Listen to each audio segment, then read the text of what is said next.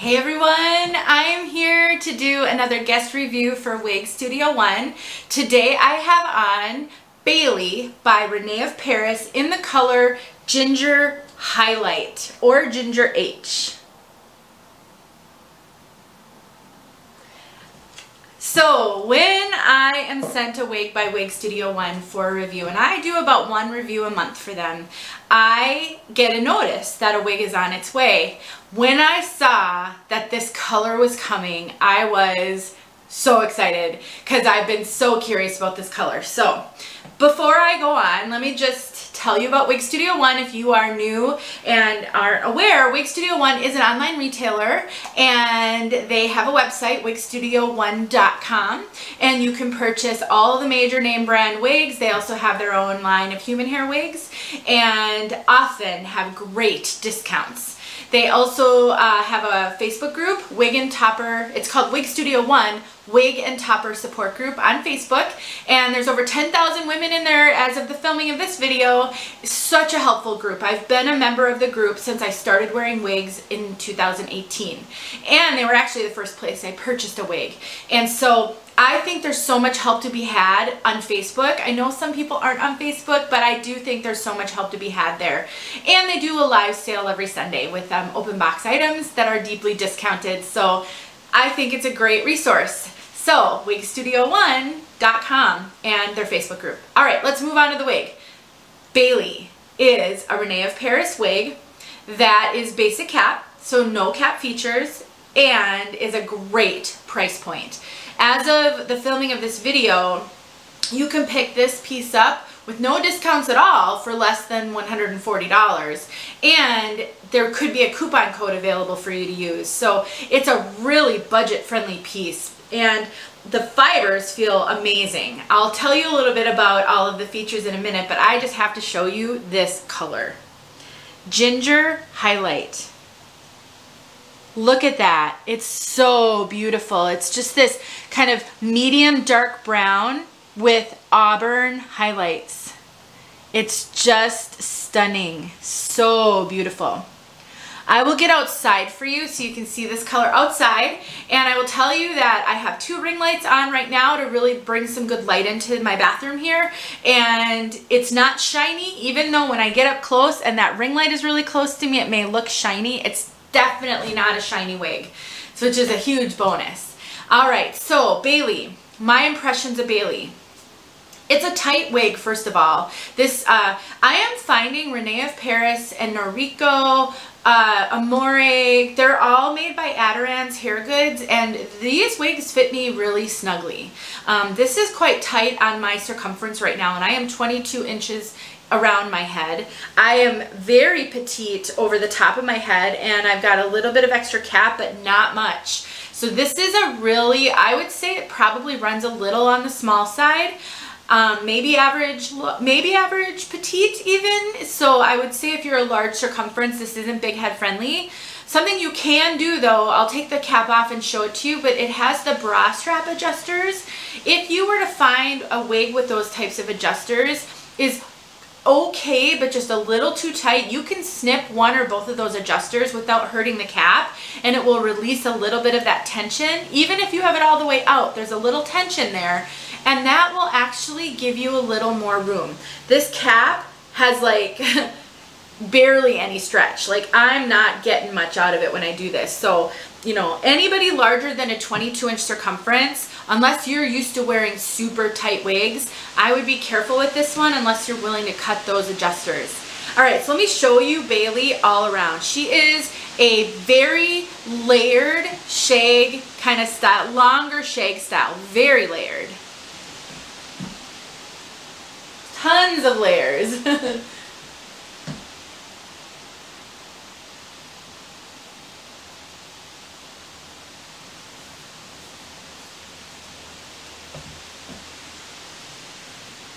Lots and lots of flippy ends. Because of all of these layers, she just kind of flips out, flips to the side, and she's just sort of flippy all over. Something that I've noticed about Bailey that I think is a little unique, I haven't seen this in a ton of wigs, since she's a basic cap, you know, she does have permatease as all basic cap wigs do. She has a big poof of pillowy permatease up here and then zero anywhere else. And it's so low density that it really gives it this, like, you know, it's poofy and then no body. And so I would say for my wig sisters who are constantly trying to get their hair bigger up here, but they don't want heavy hair density or a lot of body anywhere else, Bailey is one to really consider. For those of you who don't like poof though, she's very, very full of permatease up here. She's very, very pillowy. And there is some visible permatease on Bailey. I've talked about this in reviews before. When you have a basic cap, you run the risk of having permatease be visible. It can be managed, but I want to tell that to you. So right here, you've got a little bit of visible permatease. Not terrible, but there is a little bit of visible permatease there. There's lots of things you do with that. And so, you know, I would say you'll just have to learn your sensitivity about that. But, you know, first of all, just getting in there with a wide tooth comb and lifting the fibers off the cap is kind of job one when you've got a basic cap and permatease, because right away that reduces what you can see. Immediately it's better. It also increases the hair volume, so you've got a trade-off there. Something else that you can do is you just mess around with how the hair is parted and how you've got it, and that will hide some of the visible permatease. And then a third thing you can try is root spray, root powder, or even hair fibers. If you still have some hair fibers from, you know, if you were thinning and use hair fibers to hide your hair loss, so that can sometimes just give a little bit of darkness and a little bit of coating that will also hide that permatease. So there's options for sure. Bailey does have a front bang that I have swept over to the side because I'm not a bang person, and it's actually pretty good as far as the length goes. You know, I am, I think, 4.5 inches from hairline to the tip of my nose, and if I wanted to wear this with a full bang, I wouldn't really actually have to trim her. So that is really good, but you can actually sweep this to the side a little bit, and she does like to sit that way. You know, there is no lace front, so you're not going to want to pull it up off the forehead because there's nothing there to kind of disguise the cap. But if you like bangs, you're good to go. If you just like a little fringe but don't want a full bang, I think you can manage really with it both ways. Let me take her off and show you the cap. So, like I said, we have a basic cap. There's no lace, there's no monofilament. It definitely keeps the price down. We've got adjustable ear tabs, and there is quite a bit of hair sewn in on the ear tabs, and they're not the soft, velvety kind. We do have an extended nape on Bailey, and then like I said, those are the pull adjusters on her. And I have let them all the way out. And I would, if I were to keep Bailey, I would have to cut those to make her comfortable on me for all day wear. And like I said, there is some permatease on the top. It's not really that bad, and then very low light density all throughout. So she actually is really lightweight. Super lightweight. Really easy to just shake and go. So I did film an out of the box, which I will tack on to the end of this video like I almost always do. And I will tell you that Bailey had some box hair. So I did spray her with water and got the cap and the hair all wet. And then I hung her upside down. And then after that, I actually let her sit right side up on a wig head to sort of settle. Because of the permatease in her, you know, she is going to, unless you really love huge hair and you want to make this as big as you can get it, she'll need a few wearings to get that permatease to settle down and relax in. So sometimes with these basic cap wigs, you can just wear them around the house for the first few times, and things will start to kind of settle in. So I would just say, you know, she really did, she looked pretty good out of the box. She just had that box hair, which was really easy to take care of.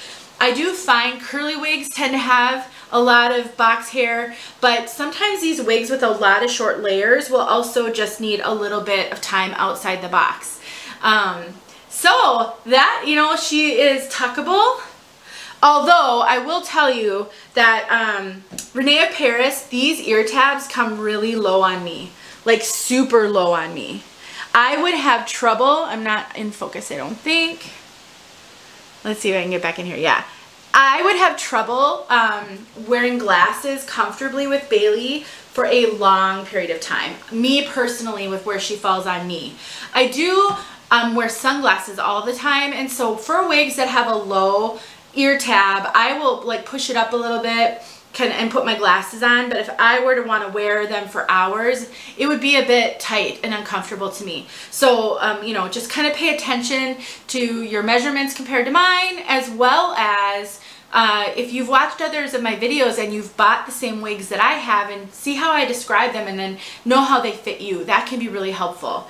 I would say Bailey, the styling potential for Bailey is moderate because of the layers and because of the permatease. First of all, I do think you're going to be able to get, if you keep these bangs down, I think you can take this and clip it up a little bit, and that would look really cute. And one of the things that that's going to do for you is it's going to reduce the poofiness on the top. So it's going to just kind of give you a little bit of a poof, but it's not going to seem as poofy and then flat. So Bailey, if, you know, again, some of you are going to want that, and some of you are going to say, gosh, I like everything about her except. And so that's where styling comes in. And I got to tell you guys, if you're a discerning shopper, if you can find really good deals on wigs, you can then make them your own, either through actual cutting and thinning or through styling. So don't look at a wig like this and say, I can never wear that wig.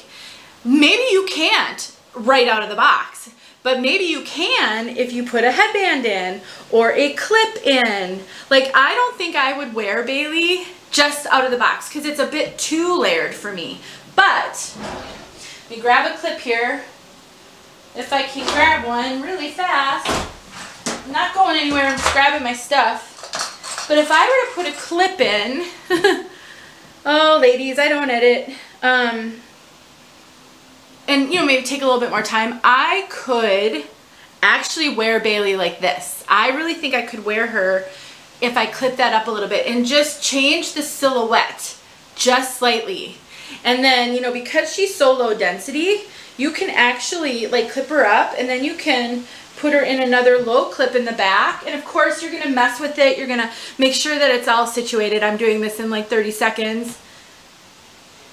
But suddenly, I have a completely different style, and this is a little bit more my speed. So, let me grab a little pony holder. Now, just look how different Bailey looks. And isn't that, I think that's adorable. I could wear this. Whereas the layering was a bit much for me, this is totally doable for me. And again, I didn't adjust it. I haven't even looked at it.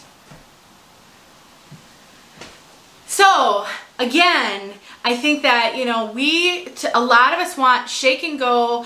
If the wig comes a certain way, that's the only way I can wear it. And I think what I'm here to do is not just share with you the information about a wig, but how do you make a wig your own? How do you take advantage of great price point wigs like Bailey and then make them work for you? Because unless you've got unlimited disposable income, you may come to a point where you've got to start making some decisions in order to keep yourself in hair. So that's my 2 cents. Let me get off my soapbox. This has been Bailey by Rene of Paris. Stick around so that you can see this really, really cool color outside. Thanks for watching, you guys. Oh, and the out of the box. Don't forget about that one.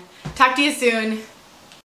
All right, everyone. Here is Ginger H outside. And it's so windy out here, so don't mind the blowing of the hair. So pretty. I am really loving this color. It's beautiful. I'll get out in the sun for you guys, but I want to make sure that you can see it in just like the outside light without any direct sunlight. All right, here we go. It's very sunny today.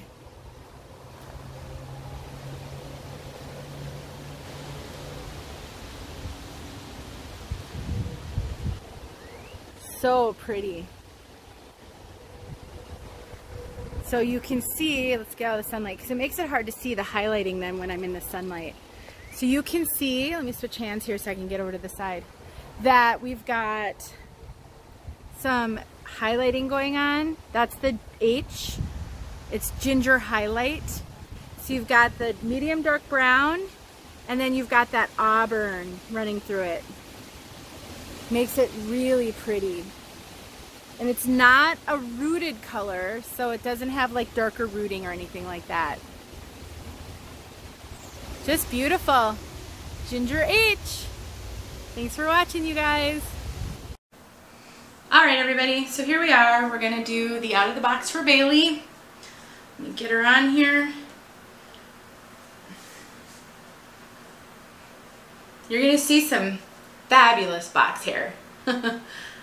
All right, so here's Bailey out of the box. This is just simple box hair. This is what you can expect when you get a wig sometimes that's been living in a box. I have a fan blowing on me. I'm gonna turn it a little. I thought my bathroom got hot before I added ring lights. Holy smokes, it gets hot in here. Okay. Number one, you have to learn how to deal with box hair. That is going to be one of the biggest lessons that you can learn in your wig journey. When something is simply an issue of box hair and when it's a style issue. In this case, you can see the bangs are going every which way. It's flat, it's wingy. This is classic box hair. You know, the more you wear wigs, the more you'll learn these things, and that's why I show these out of the box and I talk about it, because I know this is always a shock in the beginning, for sure. It totally was for me. So what I'm going to do, first of all, is I am going to spray her with water. I think if I spray her down really well with just a spray bottle, this will help a lot. One of the things I haven't done yet, which you really need to do with a wig coming out of the box, is just kind of shake. Shake it out a little bit, you know, give it a good few tosses. In a wig that has permatease like this one does, because of the basic cap, you just want to kind of, you know, really get those fibers up off the cap. She may need to hang upside down for a little while, and then may need to hang on sit on a wig head for a while. It's just going to depend. I would never expect, especially, well, curly wigs I find get box hair a lot. I just would never really expect to be able to take a wig out of the box and wear it out. It is going to take just a little bit of effort. If you get a wig that you could put on and walk out the door in, you know, celebrate that. It happens occasionally, just not a lot. All right, so I shook her out. Yeah, I mean, she's just got box hair all over the place. So not a lot I can do until I spray her down with water. So that's what I'm going to do. I'm going to take a water bottle and I'm going to spray her really, really well. I'm going to shake her upside down in my shower, kind of shake off the water and kind of fluff a little bit. And then I'm just going to hang her upside down and let her dry that way. And then kind of see what I have. Now, because she's a straight style and because she has a ton of permatease, she may need to sit on a wig head for a little bit just to calm down. I also may need to spray a little bit again and let her sit on a wig head. I don't want to get the cap super wet this time though if I'm going to have her sitting on a wig head. And then just kind of let it relax. She's got a lot of really cute, fun layers. So I don't think this is going to be a big issue. I just think, you know, it's the box. So that's part of the journey. So when you get a wig, you try it on and it looks nothing like you expected. 9 times out of 10, it's box hair. So I'm gonna get her wet and see what I got. Thanks for watching the out of the box, you guys.